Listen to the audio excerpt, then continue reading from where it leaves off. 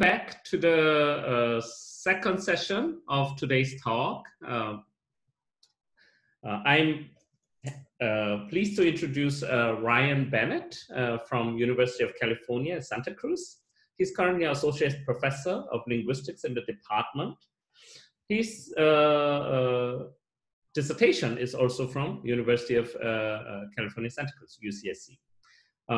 He mostly works on formal phonology and also interfaces with all other areas of linguistics, as his website shows, interfaces with syntax, morphology, and phonetics. So, and he also has been working on a number of languages in the field, including Irish, Mayan, and also the language that he's going to talk about, Uzpanteco, today. So let's welcome Ryan to the second talk of today's lecture series.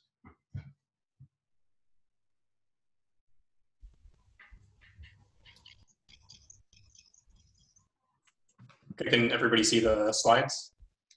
I can see it. Okay. Thanks. So thanks very much for having me. So today I'm going to be talking about vowel deletion and some other phonological patterns in Uzpanteco, which is a Mayan language spoken in Guatemala. If you're not particularly familiar with Guatemala, it's this small little country here to the south of Mexico. For reference, if you are in the United States, it's about the size of Kentucky. If you are in Japan, it's about the size of the Kanto region. If you're somewhere else, I don't know what benchmark to give you, but that's about the size of the country here. Despite its kind of relatively small geographical limits, it's linguistically quite rich. So there are still something like 25 distinct Mayan languages spoken in Guatemala today. And in fact, it's a majority indigenous country speaking both languages. So Uzpanteco is one of these languages. It's spoken in the central highlands of Guatemala in the town of San Miguel Uzpantan, which is this town behind me right here on Zoom.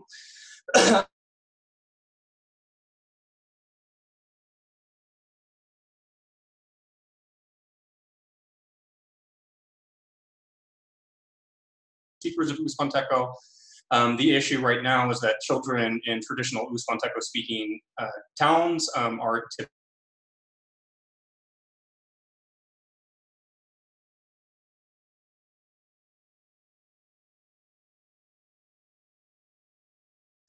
So there are lots of interesting things about the phonology of Uzpanteco. One thing which I'll mention just briefly, because for the way that it interacts with vowel deletion, is that it's the only Guatemalan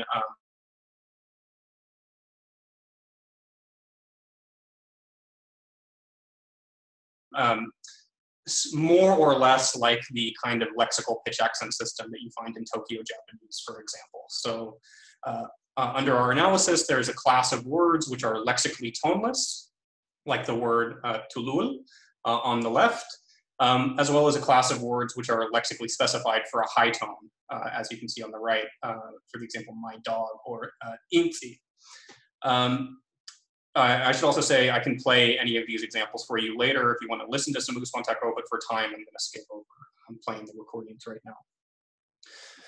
So tone is relevant to the extent for the current presentation because it interacts with stress placement, and stress placement interacts with the patterns of vowel deletion I'm going to talk about.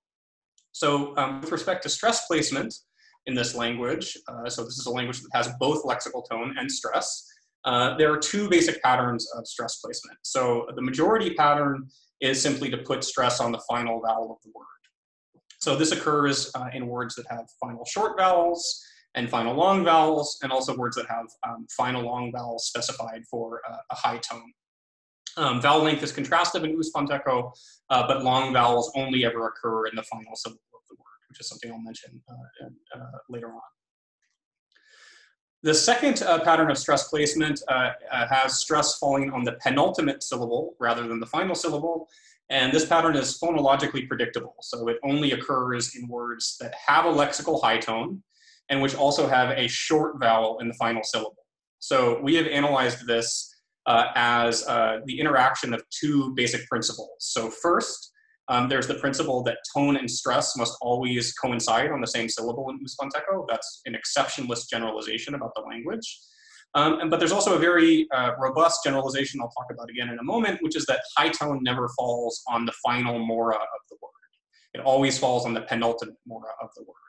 So if you put those two restrictions together, if you have high tone and a final short vowel, the prediction is that you should have high tone and stress co-occurring on the penultimate syllable rather than on the final syllable. And I'll also point out that this diagram here for the word imba, my head, is a good illustration of the fact that tone and stress are phonetically distinct in Uuspanteco. So the primary correlate of tone is pitch, but the primary correlates of stress are intensity, duration, and vowel quality. And you can at least see in the waveform here that the stressed penultimate syllable is longer and louder than the unstressed final syllable, as we would expect. So in earlier work on the accentual phonology of this language, we argued that stress assignment in final position and penultimate position is determined within a metrical foot in Uuspanteco. So one reason to believe this, or one reason to suspect that this might be the case, is the very simple fact that stress is limited to a two-syllable window. It's always final or penultimate, and you can make very quick sense of that if you assume that there's always a bisyllabic foot at the right edge of the word that determines the possible locations for stress assignment. So in cases where you have final stress, you can straightforwardly analyze these as involving iambic footing. Since long vowels only ever occur in final syllables, that means the only kinds of iambs you would get will be light iambs or light heavy iambs, which is what we would expect from the typology of quantity sensitivity and iambic footing cross-linguistically. Now for penultimate stress, there are a couple of different analytical options we could pursue, but as I mentioned, the analysis that we adopted back in 2013 was to say that penultimate stress involves a flip in the kind of foot you have rather than a movement in the position of the foot. So when you have penultimate accent, you have trochaic footing rather than iambic footing, which gives you stress and tone on the second to last syllable. So just to give you some concrete examples, we have teacher, achtig, which would have an iambic foot and final stress. If we add a plural suffix to that word, which introduces tone, we get a prosodic reorganization, and you get achtig with tone and stress on the penult corresponding to trochaic footing. Now, one key piece of evidence that we use to argue for this foot-based analysis of accent in Uuspanteco comes from the pattern of vowel deletion that is my focus for the presentation today. So the first observation regarding vowel deletion is that when you have final stress, there's a particular position in the word which sometimes undergoes vowel deletion. And that position is the position immediately preceding the final stress syllable, which I'll call pretonic position. So in this position, vowels can delete, but they don't have to. So you get alternations like chikach, but also chkach with deletion of that pretonic E. Now, we know that this isn't just across the board deletion of unstressed vowels, because if we look at longer words, you can see that it's really specifically that pretonic position, that vowel preceding the stressed syllable that is selectively targeted for deletion. That's the position that's within the word that deletion cares about, not other positions closer to the beginning of the word. Just to give you some data points that illustrate this. So this is the word for she or he plays the marimba, which is it's a kind of xylophone. Here we have a speaker who produces this word without deletion on this instance. Here we have the same word produced by a different speaker, and you can see that they've deleted that vowel. So there's no evidence for that underlying O between ch and m in this example. Now, the key observation for the foot-based analysis of accent placement is that when you have penultimate accent, when accent falls on the second to last syllable, the position that's targeted by vowel deletion flips as well. It shifts. So it's no longer the case that pretonic position is selectively targeted for deletion. Now it's post-tonic position that's selectively targeted for deletion. So you get things like inchikich alternating with inchich with deletion of that post-tonic E in the example for my basket. Just to show you some other examples, again, here's the word for my tomato, impish. Here you can see that the post-tonic vowel is not deleted, but we have the same item produced by the same speaker in the same recording session. And in this case, that vowel was deleted. So there's no trace in our waveform here of that underlying vowel at the juncture between the pa and the sha in this example. Oh, my transcription is incorrect. Sorry about that. So the reason that we thought this provided some good evidence for the foot-based analysis of accent placement was that you get if you use foot structure to state a descriptive generalization about where vowels are deleted, you get a very nice, clean, consistent, symmetrical generalization. You simply say deletion targets the unstressed syllable within the foot, whether that foot is trochaic or iambic. And that's what's responsible for giving you the flip in the position of the vowel that's deleted relative to the position of stress. And we thought that that was a generalization is much harder to capture if you don't use foot structure or if you use a different kind of foot structure to produce the accentual variation we've seen.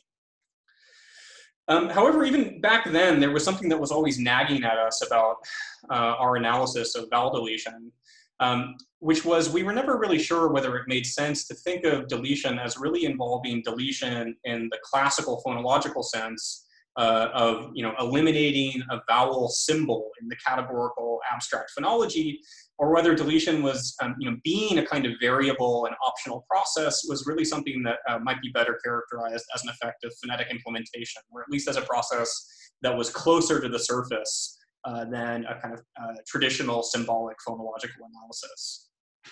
So just to give you a sense of the kind of thing I have in mind when I talk about the phonetic alternative, let's just think for a second about the fact that when we produce sounds, in particular when we produce constrictions for consonants, let's say, but also for vowels, those constrictions have an extent in time and space, right? So it takes a while to move your articulators to the right place to produce a particular segment, and that movement takes place over time. So for example, what we're looking at here in this diagram is EMMA data showing us vertical movement of the tongue tip in the time course of forming a constriction for S and Z in Japanese. And you can see that there's a phase at which the tongue tip is raising to the alveolar ridge. There's a phase at which the constriction for the S and the Z has been achieved and is being maintained or sustained. And then there's a phase following the release of that constriction, right? So that's what it means to say that constrictions exist in space and time when we're talking about phonetics.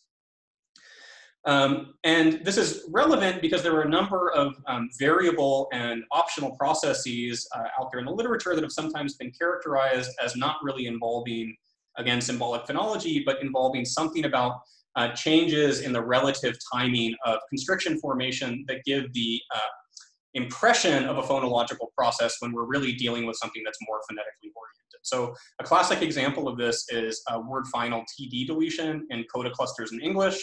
This is an optional or variable process that gives us alternations like west side versus west side.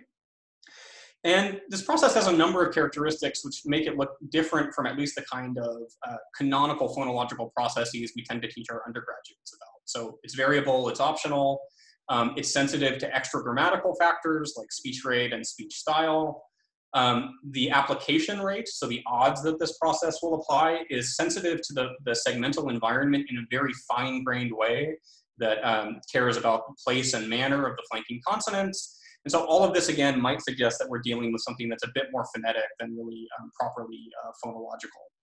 And so following up on this intuition, there's a very well-known paper or series of papers by Broman and Goldstein from the early 90s investigating this question by means of articulatory phonetic evidence. So what Broman and Goldstein did was look at X-ray pellet tracings, which show us the movement of different articulators over time in much the same way that we were just looking at for Japanese S and Z, in phrases like perfect memory, where TD deletion could occur. And so what they found was, if you look at careful speech, and you look at renditions or productions of phrases like perfect memory, you can see that the time course of constriction formation for the K and the T and the M, those constrictions are pretty well separated. They're pretty nicely sequenced. So, you get an opportunity to release the T in kind of an audible way before the constriction for the M is really formed.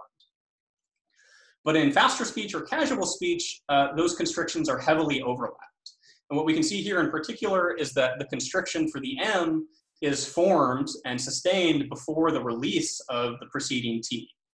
And if we think about the the organization of the vocal tract, we can understand what's going to follow from this kind of coordination pattern. So if your lips are closed for an M at the point when you release a constriction for a T, you're not going to hear the release of that T. And so auditorily, that will give you the impression that the T has deleted, even though we can see from the phonetic record here, the T has not deleted. The T is present in this person's production. You just can't hear it. So this is an argument that we're really dealing with a phonetic pattern involving gestural overlap rather than, again, a classical categorical symbolic phonological pattern. This is pretty different from some other patterns, phonological patterns that we might really want to think of as being abstract and symbolic. So consider, for example, the deletion of N in word final MN clusters in English, which is responsible for giving us alternations like damn versus damnation. This process is completely insensitive to speech rate and style. It applies obligatorily and consistently. It's not a variable process.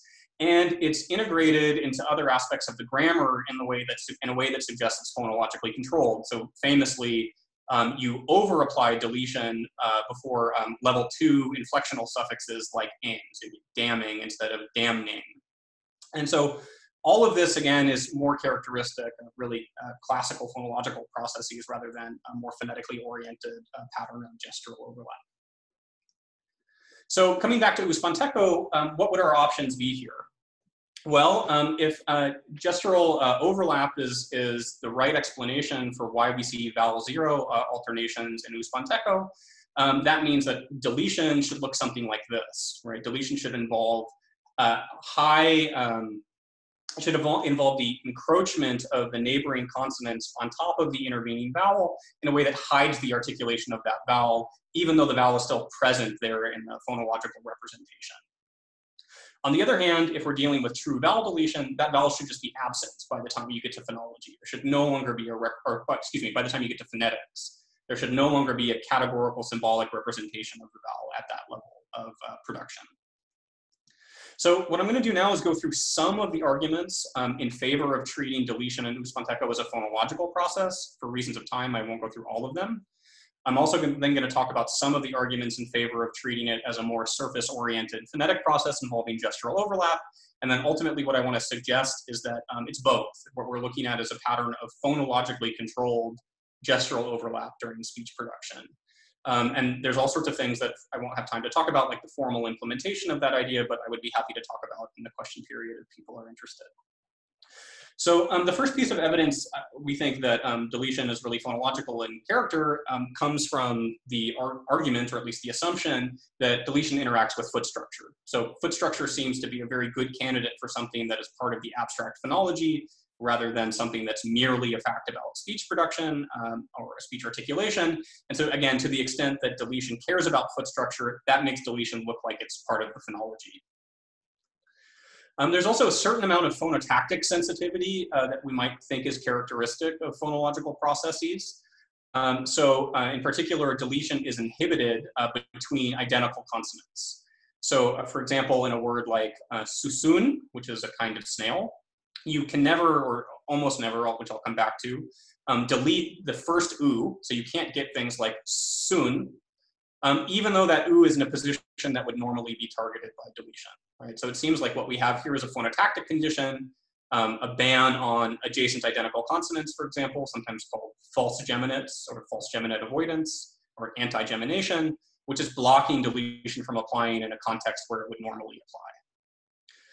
There's another class of phonotactic restrictions which have a similar flavor, I'll just mention the first of them. So one thing we see is that you never get deletion of vowels which are underlyingly word initial in this language. So the word for stone is ach, and you always have to produce that initial ah. You can't syncopate it and say ah. This might also be reducible to consonant phonotactics because in Uspanteco and other Guatemalan Mayan languages, words that are underlyingly vowel initial get produced with an epenthetic word initial glottal stop. So in these cases, if you deleted that initial vowel, you might end up deriving an initial glottal stop consonant cluster, which is otherwise impossible in the language. So this could be another instance of phonotactic blocking. And in fact, in word final position, you see an exactly symmetrical effect. So you never get deletion of vowels before word final glottal stop in words like inka, even when those vowels are otherwise eligible for deletion. And that might be exactly because deletion here would produce a final consonant glottal stop cluster, which is otherwise not permitted in the language. Another really striking fact about deletion in Uspanteco that became salient to me basically as soon as I started working on this language a decade ago is that deletion is completely insensitive to speech rate and style. It occurs in formal speech, it occurs in slow speech, it occurs in fast speech. It does not seem to interact with speech rate and style in any way. And in fact, I'll point out that syncope or vowel deletion is often represented in writing in very formal documents like dictionaries, for example. You can find vowel deletion applying variably within a dictionary, even though that's a highly formal document. So I'll give you an example of this. Here is the word for dry, shapkach. Here we have this word being produced with a vowel, underlying vowel intact. This was in a very formal elicitation task. Our speaker was speaking very slowly and very carefully. Here's the same word produced by the same speaker less than a second later, and the vowel is gone. The vowel has been deleted, even though, again, this was a very formal elicitation task. There's also a certain sensitivity to morphology, similar to the sensitivity we just talked about for final N deletion in English, which might again suggest that deletion is really properly construed as part of the grammar, the phonological grammar. So specifically, vowels never delete in prefixes in this language. So to say I left, you say schnell. You can't say schnell with deletion of that prefixal E, even though sh, N is a perfectly fine word initial cluster in this language. So this cannot be reduced to consonant phonotactics. This has to be due to morphological conditioning. This is very different from roots and suffixes, where you see deletion happen all the time. Deletion is just completely rampant in other morphological environments and completely banned in the prefixal field. On the other hand, like I mentioned, there are some reasons to think that deletion really involves gestural overlap at the level of speech production rather than something more abstract and categorical and symbolic that we might, again, assign to the phonology proper. So first, there's the observation that I began with that kind of sent us down this road, which is that deletion is a variable process. It's optional, both within the speech of individuals, but also between speakers. And maybe more compellingly, deletion is also tightly connected to a process of vowel reduction, so vowel shortening and vowel centralization, which very suspiciously occurs in exactly the same environments that deletion occurs in. So I'll just illustrate this for you. So here we have the word for flower, kutzech. Here you can see that the unstressed vowel in post-tonic position is somewhat reduced, but it's not particularly short. It's about 60 milliseconds. This is actually not the kind of typical production of this word. A much more typical production would involve more dramatic reduction of that post-tonic unstressed vowel. So now you can see here it's been reduced down to 20 milliseconds. It's quite brief. And if we follow this logic, if you keep reducing this vowel in this context more and more, what are you going to end up with? You'll end up with nothing. You'll end up with deletion as effectively the gradient endpoint of a process of reduction that occurs in post-tonic position in words that have penultimate accent like this word. So again, to the extent that we think reduction is really a surface-oriented gradient phonetic process, that makes deletion look like a more surface-oriented phonetic process as well.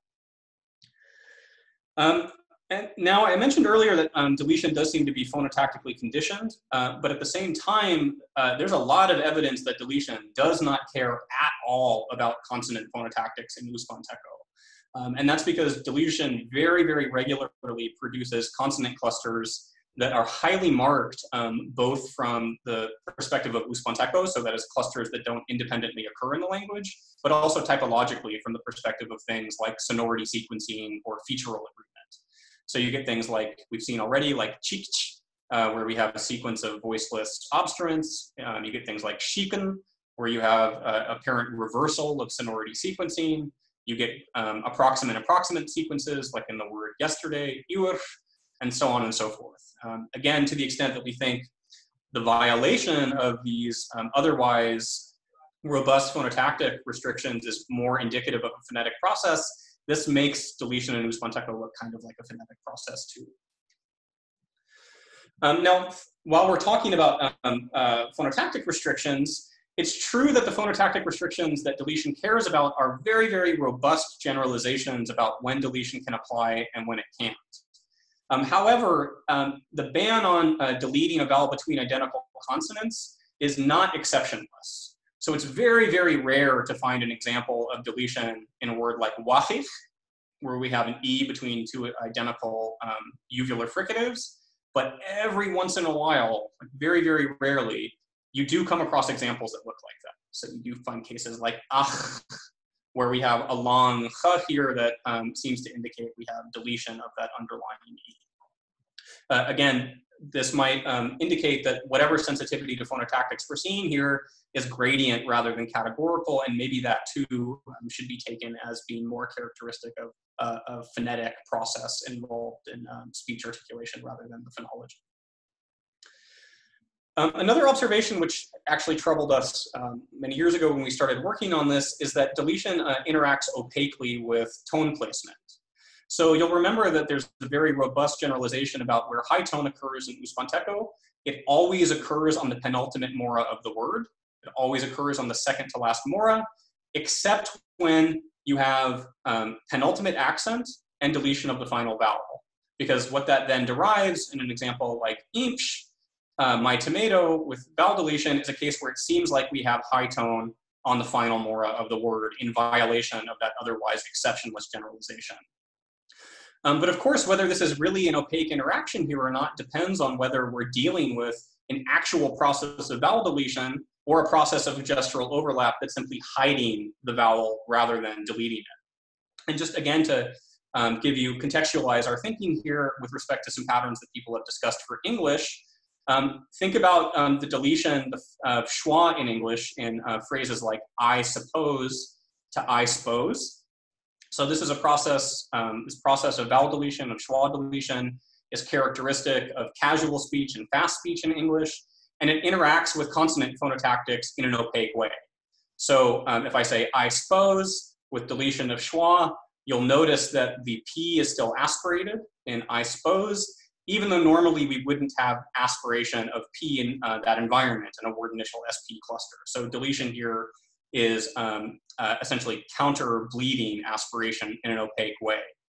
We also get clusters like potato, a PT cluster, as the result of schwa deletion, which are not characteristic, or and basically they're ruled out otherwise in English. And so this kind of opacity, this opaque interaction between deletion and consonant phonotactics is somewhat analogous to the opaque interaction we're seeing here between vowel deletion and tonotactics in Uspanteco in a way that might suggest we're dealing with a phonetic process in Uspanteco as well, a fast speech type process, although as we've seen, speech rate doesn't really matter in Uspanteco. So to try to address this question, we might follow in the footsteps of Broman and Goldstein and try to use instrumental phonetic evidence to investigate the question of whether we're dealing with articulatory overlap between adjacent segments or really a categorical abstract symbolic process of vowel deletion. As it happens, we happen to have some articulatory phonetic evidence for Uspanteco. So we were interested in some other aspects of Uspanteco phonetics. And as a result, we carried out a general study on Uspanteco using electroglottography to try to investigate some questions about voice quality in the language. If you're not familiar with electroglottography, it's a pretty simple methodology in some ways. So the basic idea is you put two electrodes on either side of the larynx, and you run a very, very weak electrical current between those electrodes. And what this does is it gives you a very direct measure of certain kinds of vocal fold activity. So whether the vocal folds are vibrating or not vibrating, for example, because when the vocal folds come together, you get a spike in the electrical signal between those electrodes. And when the vocal folds come apart, you get a dip in electrical signal between those electrodes. So it's a very useful technique for measuring vocal fold activity without interference from whatever is going on in the oral tract, for example.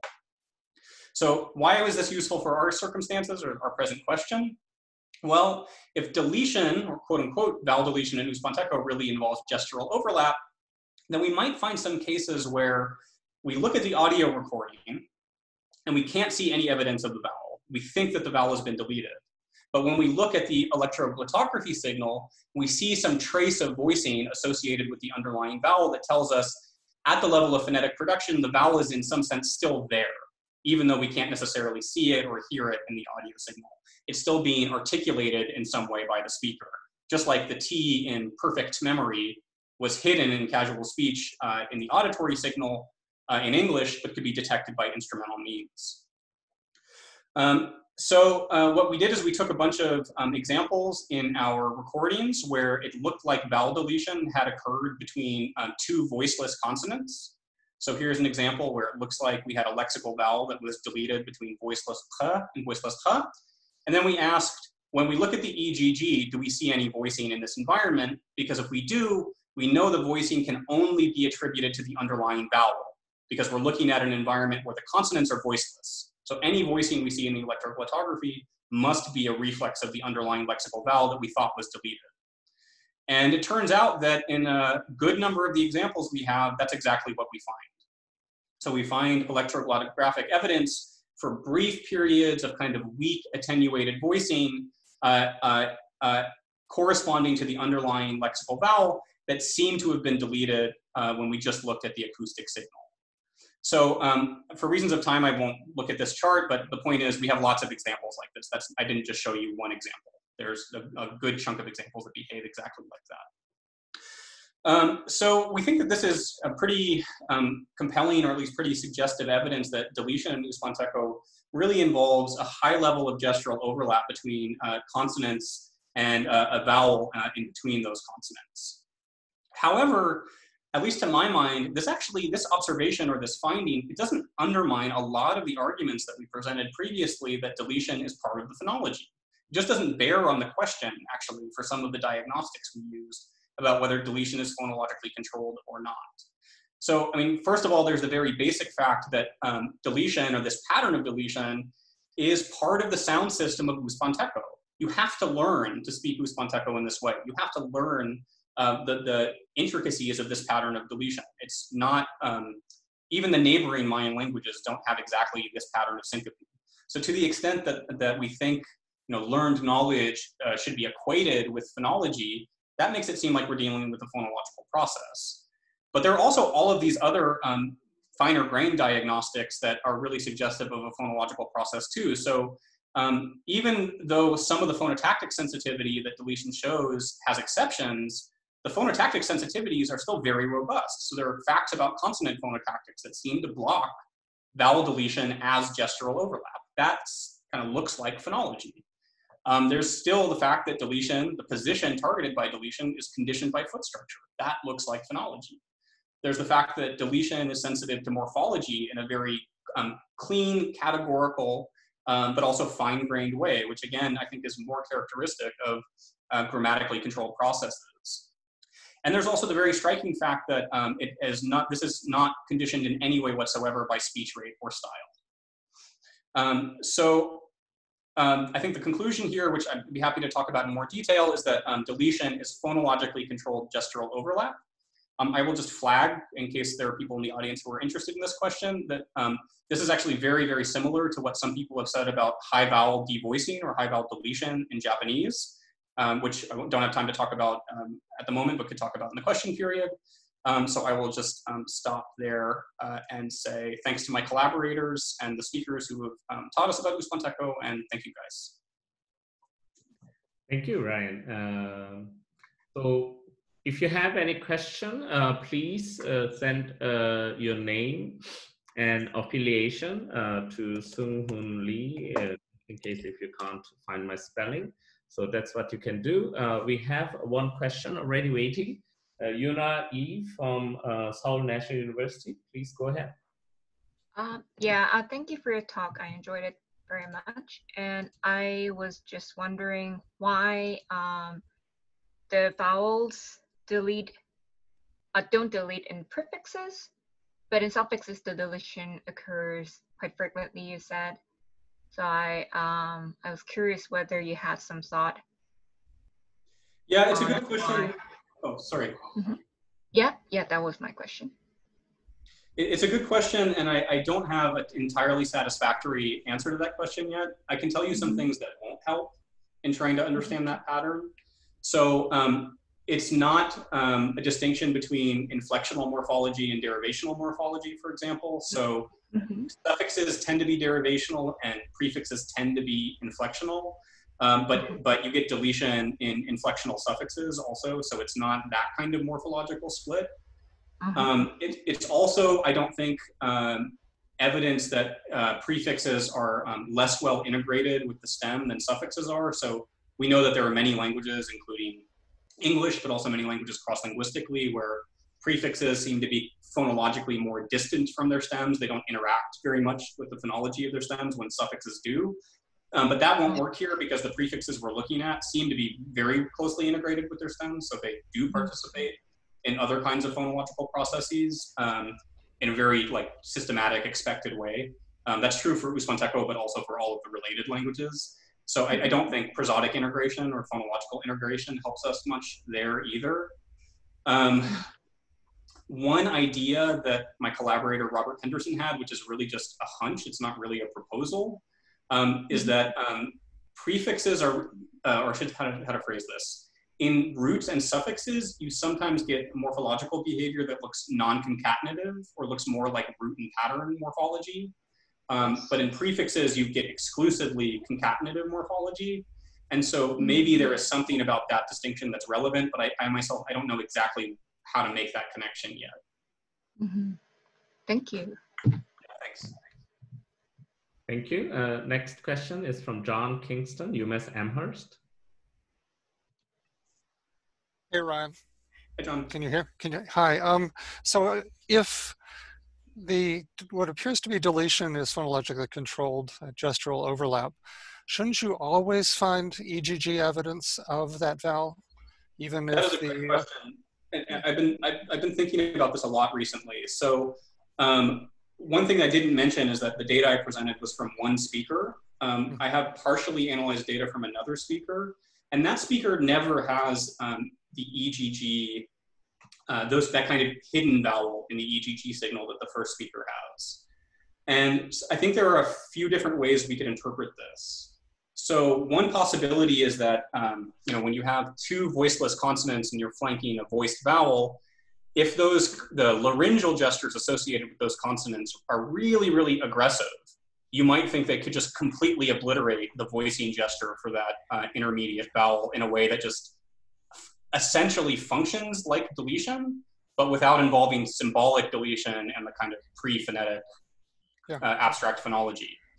On the other hand, there's something very suspicious about this that I'm trying to understand better, which is that if you look cross-linguistically at phenomena like this, so even look at Shigeto and Jason Shaw's work on Japanese high vowel devoicing and deletion, you actually often find patterns like this where for some speakers, it looks like they delete categorically and other speakers tend to reduce. Or some speakers tend to go back and forth between deleting categorically and just reducing.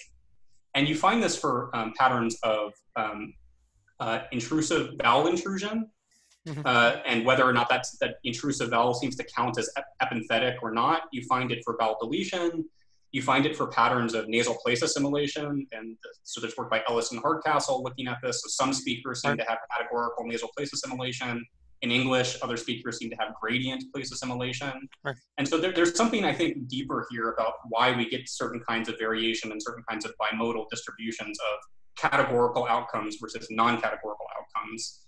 But again, I don't quite understand why the world looks that way yet, unless what we're seeing is kind of the phonologization of a gradient process in real time. All right, thank you. Yeah, thanks, John. Next question comes from Canaan Breiss from UCLA.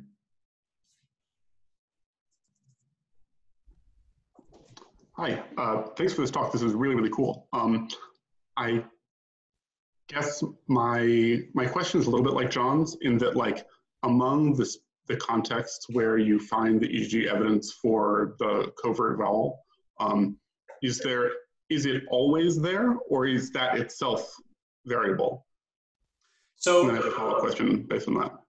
So unfortunately, we have pretty limited data, so I'm hesitant to draw conclusions that are too strong. I can tell you there is a pattern, which I'll come back to in a second. I mean, I think for my perspective from the framing of the overall problem here, the fact that you ever find that EGG data is telling. But I think that the actual like fact of the matter about what the empirical landscape looks like is a bit more complex, and we have to address those complexities. So for example, in the speaker whose data I showed you, you always get these kinds of hidden vowels, these covert vowels in final derived word final clusters that involve a stop or an affricate followed by a fricative. If you have a combination of two stops or a stop and an affricate, you never find these kinds of hidden vowels for this speaker. So there are lots of ways we could try to think about this. So one possibility is the aerodynamic conditions that are created when you put a stop and a stop together are different from the conditions when you put a stop and a fricative together. And we know fricatives have their own aerodynamic requirements. And so maybe those aerodynamic requirements are such that you can have a hidden vowel when you have a fricative, but you just simply can't, the speaker cannot produce it when you have sequences of stops. On the other hand, maybe there's something more deliberate about it and something that we might think of as being more phonotactic in character than aerodynamic in character about the kinds of clusters that are being derived. But I'm not quite sure what to say about that. I mean, one of the things I would have been doing a month ago was collecting a lot more data of this type to try to address exactly these questions. But I agree. I mean, one wants to know what the facts are here a little bit better and understand why they look the way they do. Cool. Thanks very much. Thanks. Yes. So I guess we don't have any question, but also time is kind of up. Can you unshare your screen, right? Yeah. Yep.